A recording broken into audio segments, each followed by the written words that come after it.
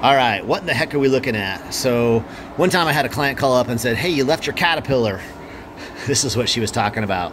What this thing is it's an exhaust tube, and it's exhausting fumes out the door, but it's also creating clean air inside the house. And at the other end here, we're hooked up is a 3000 CFM fan. I'll go show it to you here in a second, but it's kind of noisy, so let's talk about it for a split sec.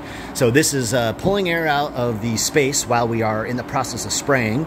So this keeps the air quality high. It also keeps dust out of the air, so you end up with a nice smooth finish. But it's also really critical to create and have new airflow coming in, because when you start spraying large volumes of product at one time, you can really can increase the moisture levels inside the room.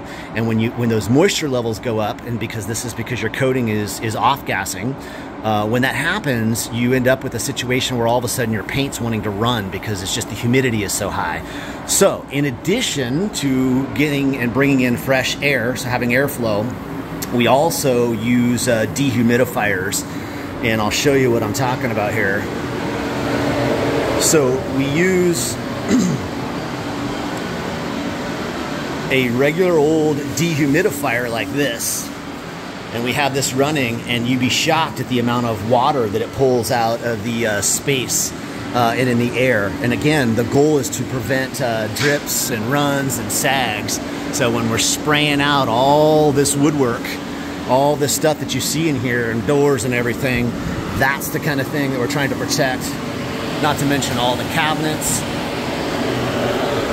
So yeah, so that's just kind of shows you a little bit of what goes behind the scenes, so you can understand what it takes to turn out these professional finishes.